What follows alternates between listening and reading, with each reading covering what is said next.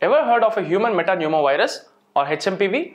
You should, especially if you are at higher risk for respiratory infections. Let's dive in. Hello aspirants, welcome to CivicCentreIAS. HMPV was discovered back in 2001 and belongs to the same family as the respiratory syncytial virus, both of which can cause serious breathing problems. Young children, older adults, and those with weakened immune systems are more vulnerable.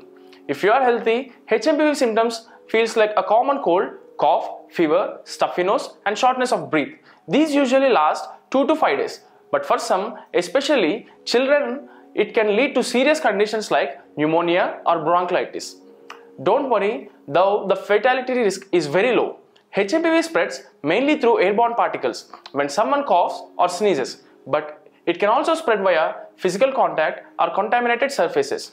It is most common in the winter and spring seasons, so be extra cautious during those months. Prevention is simple. Wash your hands, cover your mouth, coughing, and avoid close contact with sick individuals.